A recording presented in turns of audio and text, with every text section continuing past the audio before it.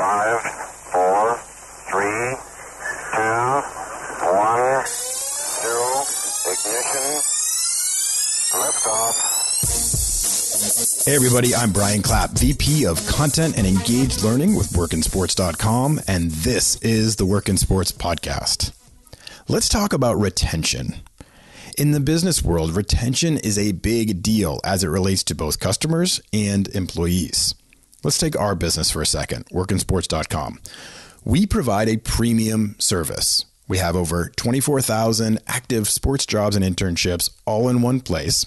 We match your skills to job openings. We connect you with sports employers. We have career training. We do all kinds of cool things to help you develop in the sports industry. Once someone decides to be a member of our site, it makes sense for us to work to retain them. Retention, right? It is easier to keep a current member than to find and create a new one from scratch. Businesses focus heavily on retention through elite customer service, increased value, exclusive offers, and more. Now let's think about it in terms of a sports team. If you have a premium suite sold to a business in town, well, which do you think is more beneficial for your team, for your organization? Getting them to renew for another year, or having to go on 20 sales trips to different businesses locally, make pitches, presentations, and negotiate deals to get someone else in there? Of course, it's easier when you have someone renew. Retention matters. But retention isn't just for customers, it's also for your employees. There is literally nothing worse as a manager of people than having one of your best employees leave for another opportunity. When I started at Fox Sports Northwest back in the day, I was coming cross country from Atlanta. I was inheriting a staff, and the GM told me during the interview process, the staff had some morale issues. Most didn't feel good about working there. When I came in, I made it my mission to figure out why. I need to figure out who could be the pillars of the staff and figure out how to fix the overall problem of morale. Now, for me, I identified a complete stud in the building and elevated him to a higher role. Made complete sense. Everyone liked him. Everyone respected him. He was really proficient at his job. Elevating him and showing this is the way we're going to run things now. People are going to have opportunity to grow. Just a smart choice. Okay. Looking back, one of my better choices. But 6 months later, he left and it crushed me. James Rafferty, if you're listening, I'm still mad at you. Well, anyway, this is when it became really clear to me. Doing everything you can to keep your best people is the absolute best way to operate an organization. You'll never be at 100%. People leave for reasons you can't control. In fact, James and his wife, who was also an incredible performer in our newsroom, and so I lost two great people at once, they left for Montana to go back home. I couldn't control that, but you can sure as hell try. So how do you influence employee retention? Well, there are many ways because everyone has a different trigger for what is important to them. How about culture? Do people enjoy working here? Do they like the environment? Do they have a smile on their face at work? Accountability and process. If you have an efficient system and hold people accountable to their performance, everyone is likely to see that and feel more satisfied. They're not going to be overworked because somebody else isn't being held accountable. That matters. Training. Teaching them how to be a stellar performer. Showing them what you want and setting them up for success. Career paths. Letting the employees see their future. What could be out there for them at your organization? Where is their potential? These are all methods to retain staff, and great organizations do all of these things and more because the people are what matter most. One of the organizations doing more than most is ESPN. The ESPN Next program is a big part of ESPN's retention plan. It's the company's premier leadership development program, bringing in the best of the best from around the globe and training them to be even better.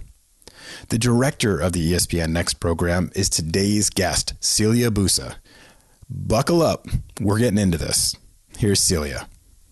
Hi, Celia. How are you doing today? Hi, I'm good. Thank you for having me. Oh, I'm so excited to have you on because as someone myself who broke into the sports media as a production assistant a long time ago, I've been reading about what you're doing at ESPN Next, and I've just been in awe and wishing that there was something like that when I was coming in. So tell us a little bit more about this program, its goals, and how it was created. Yeah, so, I started 9.5 years ago as a PA, and all of the things that we're doing now, I wish I had even 9.5 years ago. Right. So it's really cool now for my career to kind of come full circle to be leading a team that's running a program like this. Our goals really is to hire, develop, and retain the next generation of ESPN leaders. So for us, that means if you want to go pretty much anywhere in the Walt Disney Company, more specifically at ESPN, we want to start you, and we want to start you in production.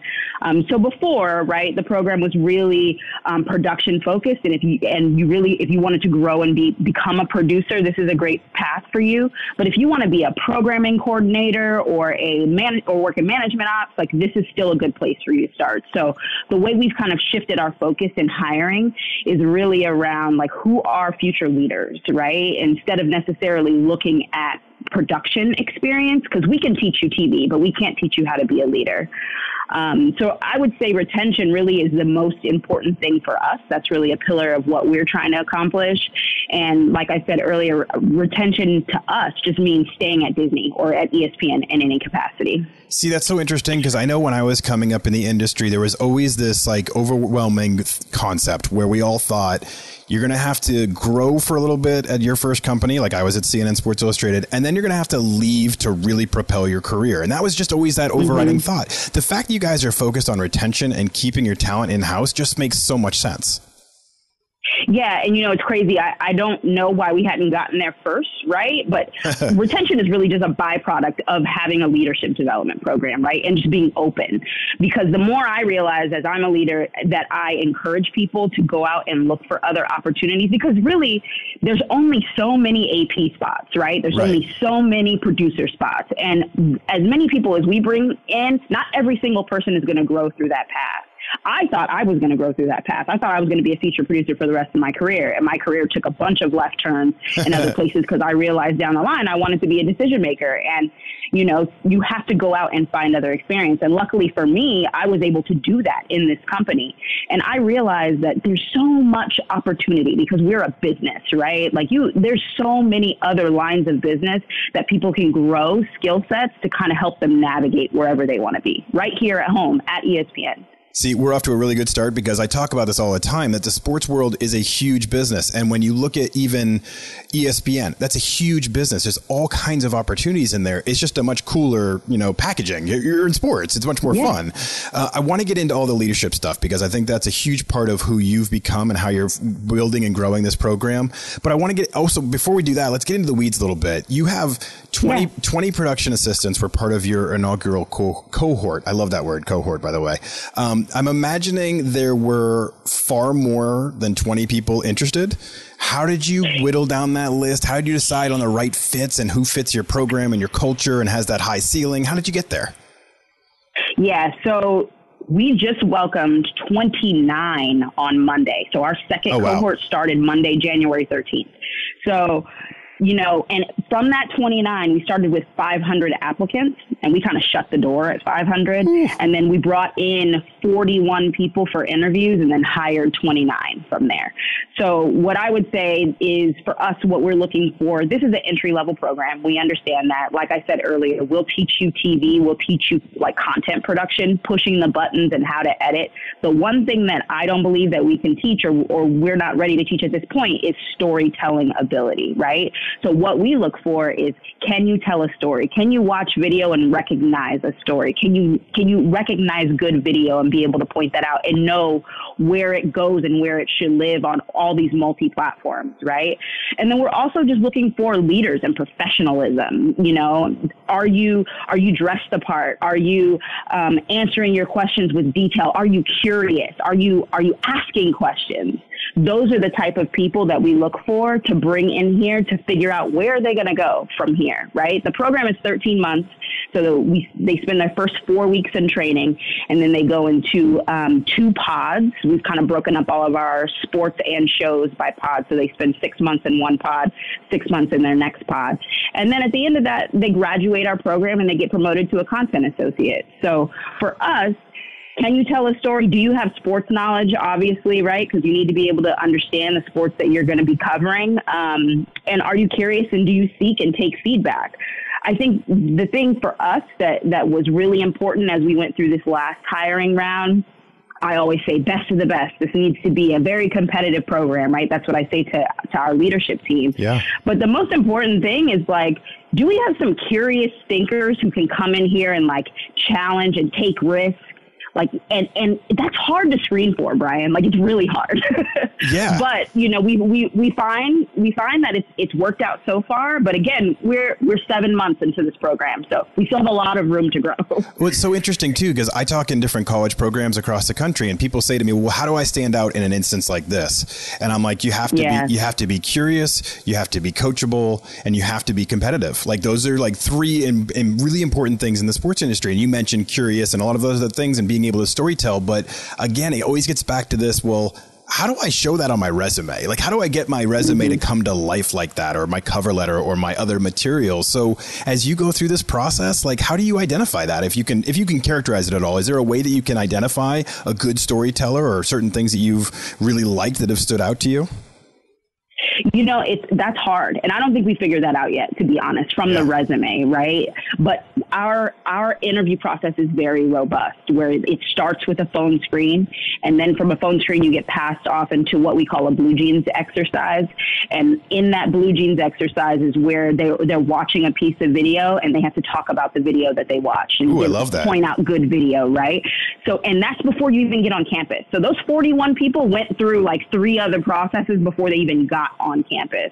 So I think that's where we kind of determine, can you storytell? Yeah. Are you curious? But at this point right now, that is our biggest challenge, is how do you find that from a resume? And I don't know right now. It's still hard for me to even articulate what that is.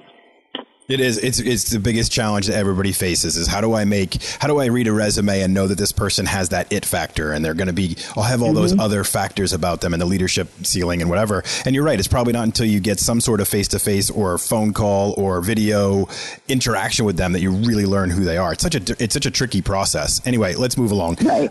From watching the ESPN Next Twitter feed, I've noticed some really interesting aspects of the program. And one that stood out to me was having NFL analyst Dan Orlovsky working directly with your team, showing them how he watches film, what he looks for, how he breaks down a play.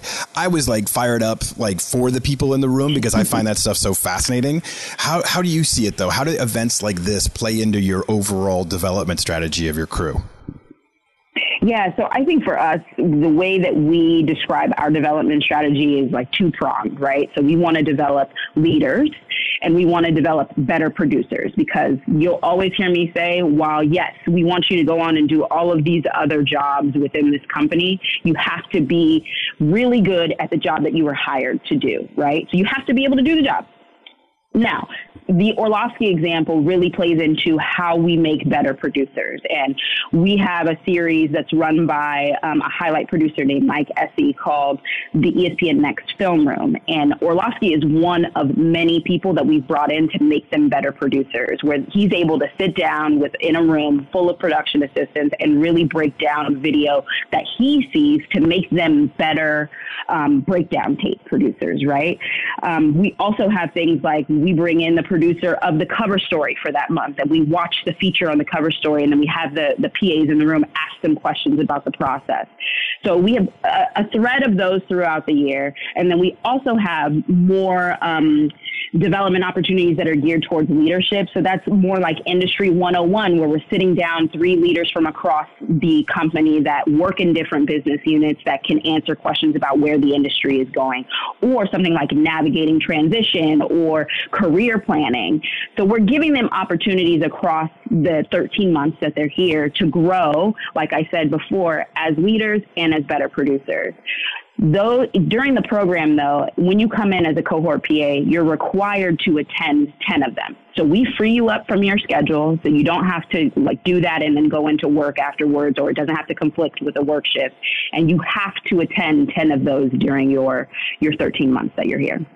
This is so funny. I'm sitting here listening to you and I'm getting geeked up and I'm way too old for this program clearly, but I am this is so amazing. I am fired up just listening to this. I'm 10 minimum. I'd be at 50 of these things. Are you kidding me? This is fantastic. I can't believe you have to argue with anybody to coming to watch video with Dan Orlovsky. Mm-hmm. I mean, that would be fantastic.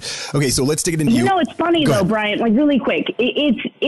It's funny because when I was a PA, these things still happened, right? But they weren't mandatory and no one was freeing me up. And I as a PA just didn't think that I could step away, right, for my own development because it was an afterthought. It was here's these things that you can attend and you should if you can find time, but they're not mandatory. And we believe making them mandatory really gives people an opportunity to understand the importance of development over the course of their career. And we hope that they continue to attend these things that are still available for them after they graduate the program. It's so true. When I look back at my early career and not realizing you don't think long term early in your career. You don't think about developing yourself or anything like that. You think about how do I get through today?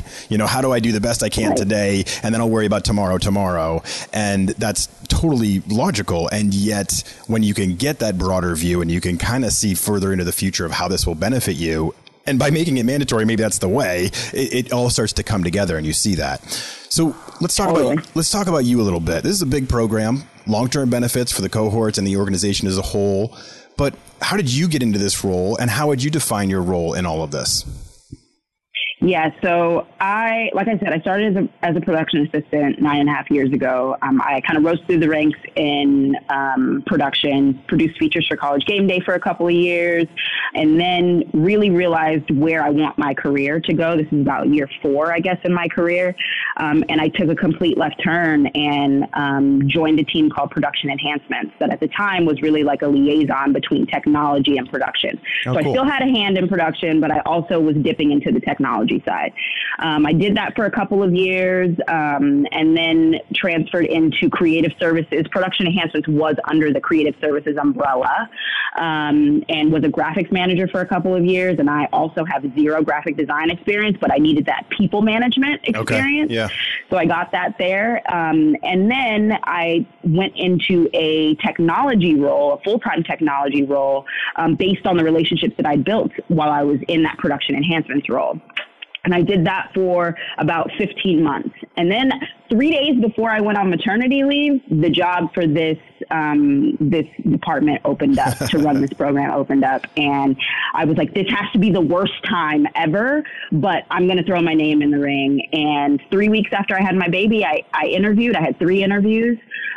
Along the way, I was like, I don't know if this is for me. I don't know if this is for me. I knew the job was for me, but I didn't think the timing was right for me. But my husband was like, no, you have to keep going. You have to keep going. Take yourself out of the running afterwards. Don't decide right now until the process is over.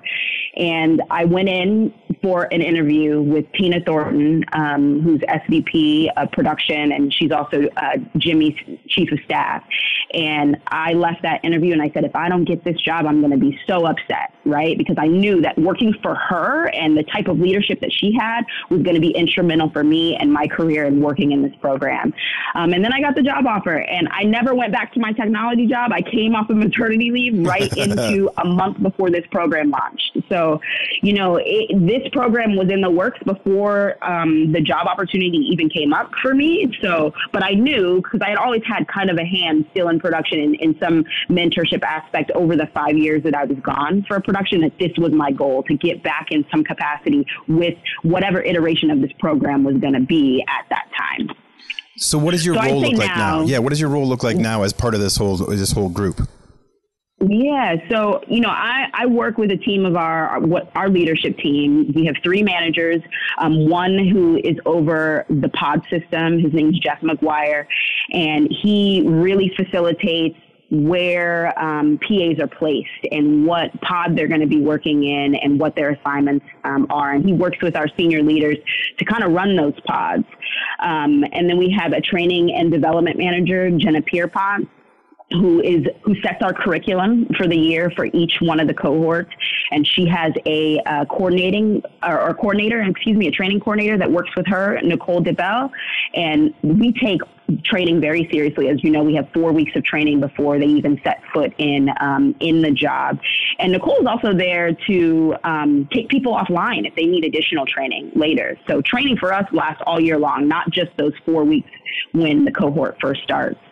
And then we have our hiring and recruiting manager, Kevin McDonald, who's really digging into what a success profile looks like for us and who we need to hire, and working with our talent acquisition team to really figure out where should we be recruiting and who we need to bring in to interview and hire.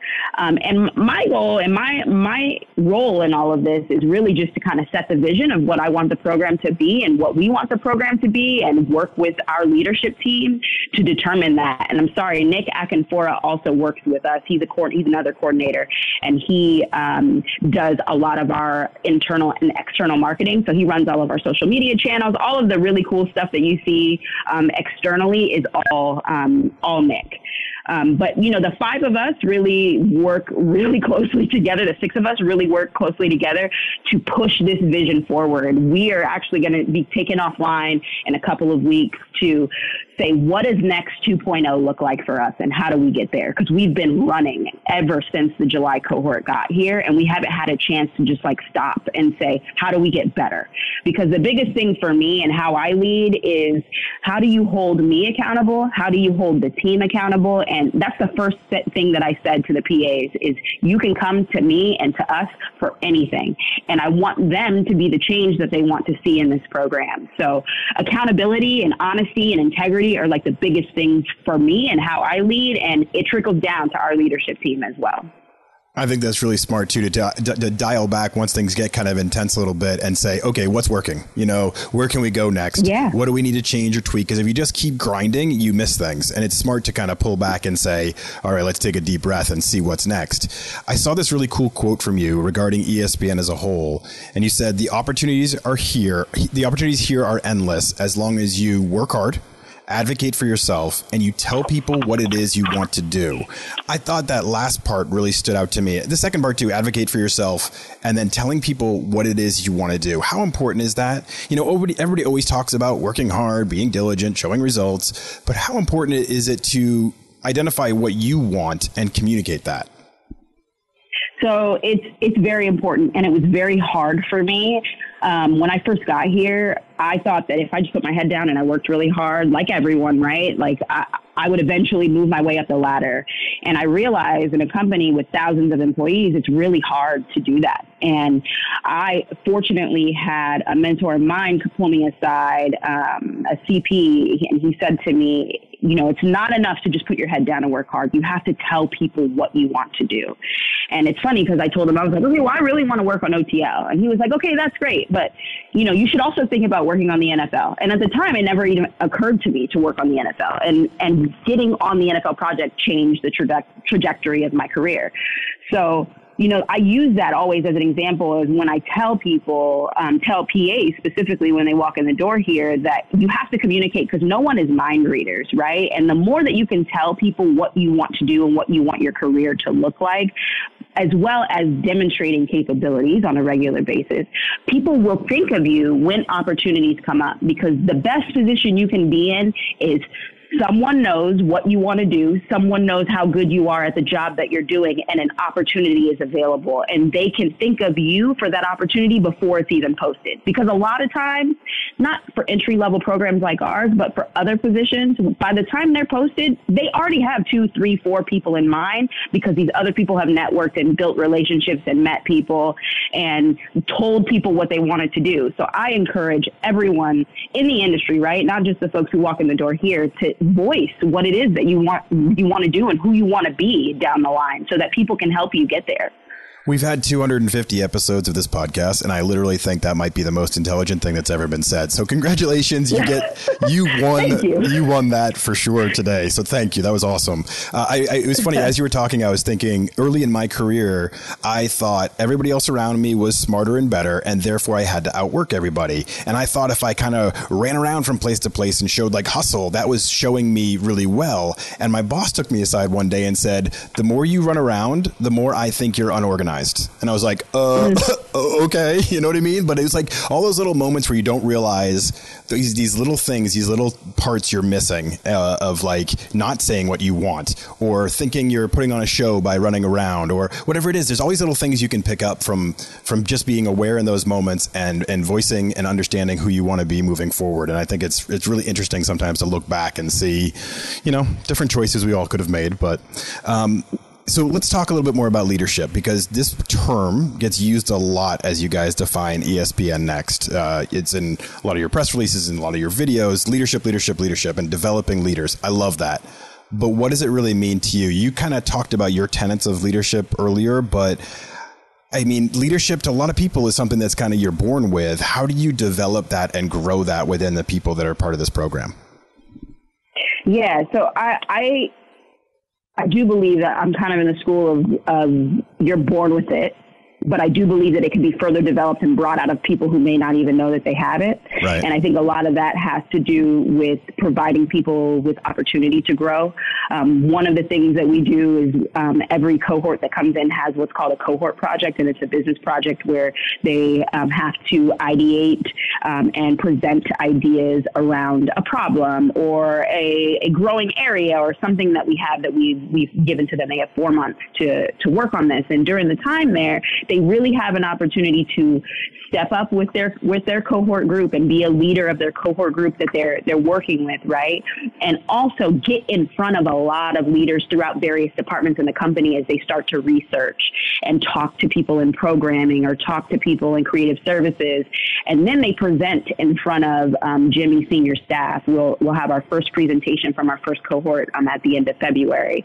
And I think for us and the way that we want to build leaders is, like I said earlier, with those development courses that really talk to them about their brand, right? About professionalism, about tapping into these things that we believe that they have because we've hired them and brought them here to do that, but also providing opportunity for them to grow within their assignment or in things that we're giving them to show that they can step out from the pack. Right? If that's what they want to do. It's not for everybody. I know that leadership is not for everybody, and not every company has a sea full of leaders. There's some people who just want to come in and do their work and go home, and that's fine. But for us, we want to at least give you the opportunity to identify that in yourself. And if it is, we're going to foster it and we're going to grow it. And that's through those things, like I said earlier, with our programs and our opportunities. So any of us that have advanced in our career and reached some level of height that we may not have even originally thought we were going to reach, we can all thank others for making a difference, helping us get there, teaching us things, mentoring us. What does it mean to you personally to be a mentor in this role and help guide this new generation of talented people? It means everything to me because I have personally benefited from mentors and advocates, and I still benefit from mentors and advocates. And I am thankful that I had people before I even knew that I needed them step up and tell me what I needed to hear and what I didn't want to hear at times about how I was navigating my career. And that's the role that I play on a daily basis for our production assistant and content associate population, and even APs that I have folks that I have mentored that are now in many roles past the production assistant level. But the joy that I get from sitting down with a PA within their first weeks, months that they've been here and asking them about where they want to be and what they want to do and helping them connect the dots on how to get there and connect with people on how to get there is the best thing that I could do in my career. When I've said before that this is a dream job for me, and that is really the aspect that makes it a dream job. It's so important to me that we have made a peer mentor program. So every person who comes in as a cohort is required to have a peer mentor, and that's a 6-month commitment from 2 of them, and that's going to be at the content associate level or AP level, and so that they can understand the importance and the value of a mentor. And then at the end of that commitment, we hope that they go out and they find other mentors within the company. I'm still helping to connect people with mentors, even on my leadership team. Every day I'm asking some of my managers, who's mentoring you? Who are you talking to? Who do you have that's in your corner that doesn't have a stake in what you're doing day to day? Because that's what people forget. Like, it's all well and good for me to be a mentor of a manager that works with me, but they need someone who doesn't have a stake in what they're doing every single day in their corner, more importantly than what I'm doing. And so helping people build that around them and build those relationships and network with people is worth its weight in gold. So I'm coming to the conclusion that ESPN was really smart for hiring you into this role, because you got this down. I mean, it is great. I mean, you're inspiring and you're giving me the chills when you talk about this stuff. So I'm a big attitude and approach guy. ESPN is a huge organization. Lots of people. It's like going to a huge, large, college campus. You can blend in and you can not even be heard from again, or you can just do your little thing and go home. That's fine, like you said earlier. Or you can, kind of thrive there. And some people will thrive and some people won't. What do you say is the right attitude to be successful at a place like ESPN? You have to operate from a place of yes. And that doesn't mean say yes every single time, but that means that you got to try to say yes, right? I think for us at ESPN, you're going to be required to wear a bunch of different hats all the time, regardless what job that you're in. And being someone who's always willing to go the extra mile and work with your team and pick up the slack where there is some is huge. And it's really what makes people move throughout this company. In addition to that, it's ideas, it's pitching ideas and not being afraid to pitch ideas. Even if you just walked in on day one, that's okay. We still want to hear what you have to say. That's why you're here. Being creative, and also ideas don't stop once you become promoted to a content associate, right? Like, even me today in my career, 9.5 years in, I'm always thinking of ways to make ESPN better, to make our program better, to send ideas for shows that I watch. It never stops. And if you ever stop ideating, you might as well get out of this industry, because this whole industry functions that way. And I would also say being a risk taker. I tell the PAs on their first day, don't ever be risk averse. It's okay to fail because you took a risk. Here specifically, because if you didn't take a risk, then you're not challenging yourself every single day. We'd rather you fail and take a risk, but not fail the same thing multiple times over and over again. But if you're failing every day because you're taking a risk every day, that's okay, because that risk is different. And you decided that, you know what, I'm going to try something new. In your highlight, maybe it didn't go over well, and maybe your highlight producer says, you know what, we're not going to do that this time. But that's okay, because you did take a risk to present an idea that was out of the box, because one of those is going to land at some point. And that idea that lands may be the biggest idea that changes what we do or how we do things here. So just to sum that up, ideas and creativity, being a risk taker and going above and beyond, and making sure that you're a team player. It's so great. I had a reporter that worked for me when I was at Fox Sports Northwest, and every day he'd come in with 10 ideas, and 9 of them would be like throwaways. Like 9 of them would be like, no, I'm not going to dress up, in a clown outfit today and go to the used car dealership or whatever it was, like some crazy outlandish idea that we were going to get like Ichiro to dress up like that. But then he'd have one idea that would be gold every day. And I kept telling him, I'm like, don't self-censor. Every time, come in with everything, bring it to me and let's talk. And I love that attitude that you're presenting there, is like, you can't go wrong when you're coming up with lots of ideas, because something's going to come through. And I love that you have that kind of an open attitude towards it.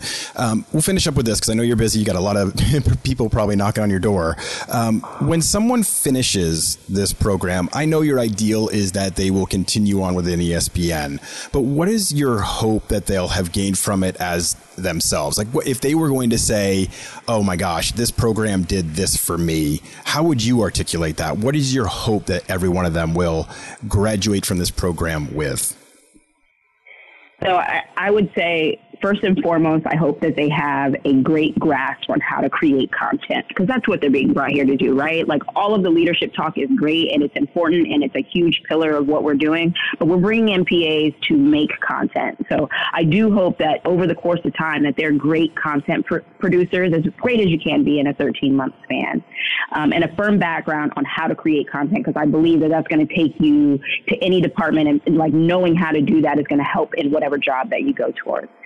Also, I hope that you have the confidence and awareness on how to grow, right? How do you move throughout this company? How do you network? How do you put yourself in front of people before an opportunity presents itself?